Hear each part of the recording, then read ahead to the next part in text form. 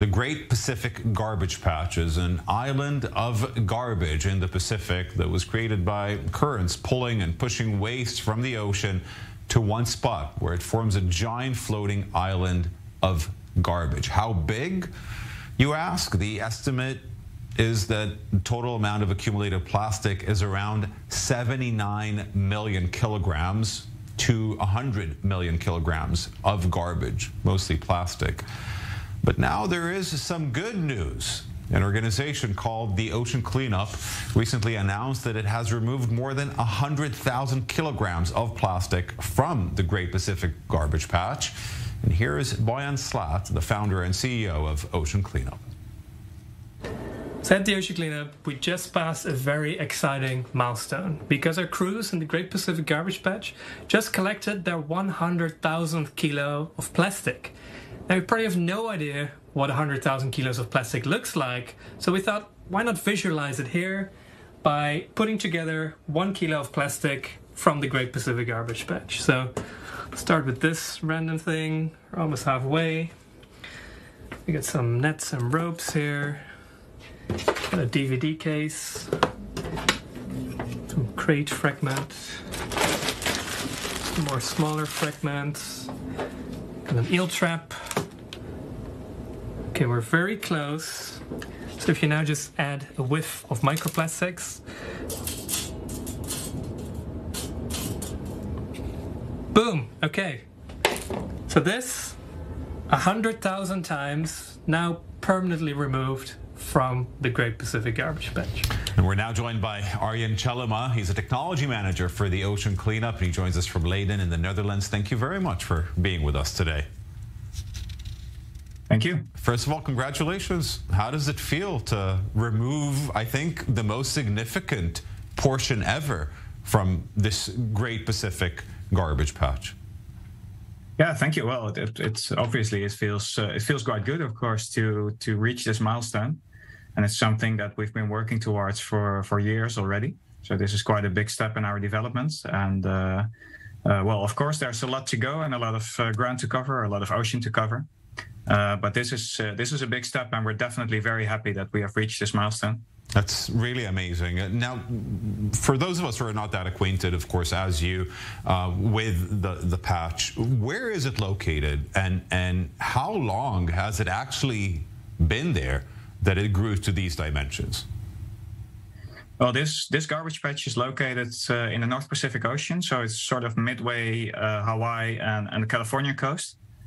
How long it's been there is not fully known, because there is only recently done research to the contents of this garbage patch. But basically, it started growing as soon as humanity started producing plastics, and well, losing it in nature or in any other way. There's 5 of these areas in the world's oceans, as far as we know. This is the biggest one, and indeed we estimate it to be about 97 million kilos of plastic. It looks a little bit different than the images that we've just seen. It's more spread out. So the images of that densely packed plastics as an island, that's more towards coastal areas where there's other plastic pollution problems. Out in the ocean, it's more spread out, and it's in a very large area that is 3 times the size of France, we say, or 2 times the size of Texas. Now you've mentioned that it's halfway between Hawaii and California, more or less. What sort of things do you find there when you collect the garbage? Where does it come from? Because often these plastics are labeled. How far away from that area does the plastic arrive from? Basically, it can come from anywhere in the world. So indeed, we have done research. We investigated the plastics that we took out. There's labels or markings on the plastics where they are produced. That doesn't necessarily mean where they are entering the ocean, of course, but it gives an indication. And it's from various regions. And in the North Pacific, it's predominantly from the Eastern Asian and Western Americas, of course, because that's the closest to this ocean. But we see plastics basically from all over the world there. And it consists of a variety of hard plastics. There's a lot of ropes and nets in the materials that we see there. And it's mostly the heavier types of plastics, the ones that are sort of floating deeper in the water. So plastics like styrofoam and such, we don't see in this area because that's blown onto the beaches and such. Now, really quickly, there's two things that I want to cover, and we don't have much time left. So first of all, how do you do it? What's your technology? It must be difficult to remove all this plastic. Yeah, it is, and that's, I guess, why it's not been done yet. The methodology that we use now is we tow a large, what we call retention system, and that's basically there to sweep the plastics together. Because, as I said, it's widely spread, so we cannot just go there with a ship and pick it up. That would be very inefficient. So we tow that retention system through the area. So we collect all the plastics, and then it assembles in a retention zone, as we call it.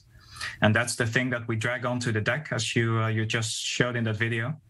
And then we store it on the ship and bring it to shore to recycle it into in a responsible way. Wow, and the costs must be enormous. How do you sponsor your great efforts? We rely on funding and donations from philanthropists and from organizations helping us.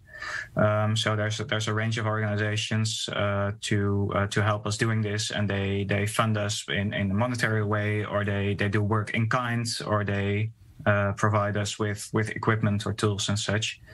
So we mostly rely on donations and funding in that way. Okay, so I imagine anyone can enter your website, the Ocean Cleanup, and take part in the great effort to clean the ocean.